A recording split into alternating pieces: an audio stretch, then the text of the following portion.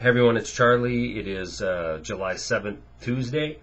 I took about the last 4 or 5 days off from making a video or basically even going around a computer or TV.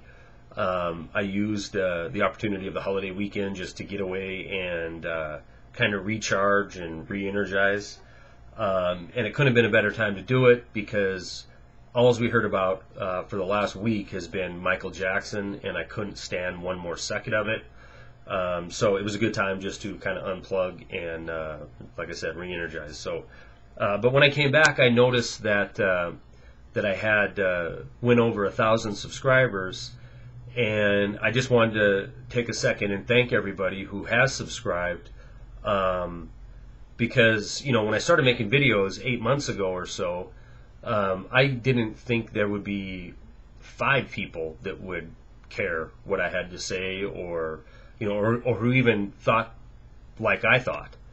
And this, every time I get a new subscriber, it gives me more hope, or at least more confirmation that there are people out there who are absolutely sick and tired of our corrupt political system, and our corrupt financial system, and concerned about finding out some truth. So I guess as far as the number of subscribers I get, just keeps indicating to me that there's more people who are getting really fed up with the way things are going. So again, thanks to everybody who subscribed. I hope I can keep bringing you information that is useful to you. So and another thing, when I came back, I read this article, this interview with ABC This Week's George Stephanopoulos and Vice President Biden.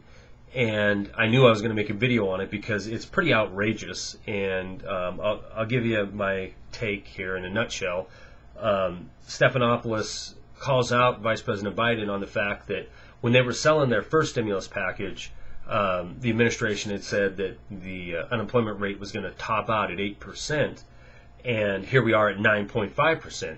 And Biden's response to him is, well, yes, we misread the economic situation. Now, let me just take that part, because I remember President Obama coming on TV day after day, saying that we were heading for another, depression. We're still teetering on the edge, and we need to get this stimulus package rammed through. We have to get this thing passed. 1,400 pages, nobody read, and they passed it. Well, and if you remember at that time, it's when we saw the absolute lows of the stock market. Coincidence? No, not at all. Well, at any rate, Biden goes on in this interview to say, yeah, well, we misread the economy, but so did everybody else. And all these blue chip indices had said, the information they had given the administration indicated that unemployment rate would top out at 8% and then start to get better from there. Well, my question to Vice President Biden would have been, okay, why are you relying on these same Wall Street firms to give you information on the economy, these same economists who to give you information on fixing the economy, who A, never saw it coming as far as the economists are concerned, and as far as the Wall Street investment houses are concerned, they created this problem. They created this casino environment that has crashed our economy. So why on earth is Vice President Biden and President Obama taking advice from Wall Street? Why are they relying on these same people who never saw it coming and created it to give them information on how to fix it? Because his statement of everybody misread the economy is absolutely not true. There's tons of economists who are on television and on the internet saying, no, it isn't going to stop at a subprime crisis. It isn't going to stop at 6%, 7%, 8% unemployment. The stress tests of 8.5% worst case scenario is a joke. I mean, there was a lot of economists out there saying that, and they weren't questioned or advised. They weren't asked to be advisors to the administration. And I'm not throwing this on the lap of the Obama administration, because the Bush administration did the exact same thing. it absolutely has to dash any hope you might have in relying on the leadership in Washington to micromanage this economy with a handful of czars and key-picked people when they don't even understand the true nature of this economy. They're relying on people who got us to this point to fix it. I mean, how asinine is that? It makes absolutely no sense whatsoever. But that's what we're dealing with, and that's what we're up against. And so that should tell you where we're heading, to a world of hurt. That's where we're heading. Any rate, I'll post that. I'll post this interview with this video, and you can read for yourself the rest of it, because I mean, it's one nonsensical thing after another that we're hearing out of Washington, you know. And frankly, everything that's happened in the last 2 years has been some sort of stimulus or another. That even goes back to George Bush's $170 billion $600 check to everybody. I mean, that was to try to stimulate the consumer economy. It failed. The banker bailout was supposed to stimulate the banking system, stimulate the credit markets. It's failed.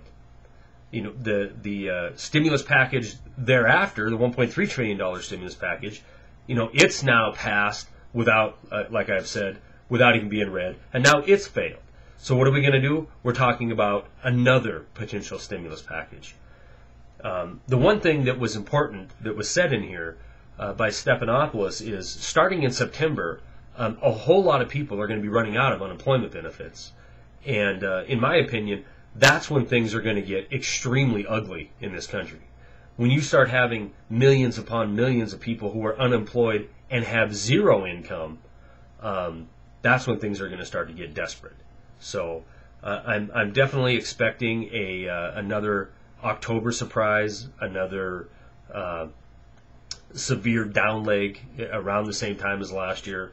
But who knows? I mean, the way the market's looking now, it tries to go up a day and then drops even more the next. So it could even happen sooner than that. But I've said in the past, in past videos, that when things are going to get desperate, when things are going to feel like a depression, is going to be when there's just no more money to go around, or the dollar has tanked so much that even a pocket full of it is worthless.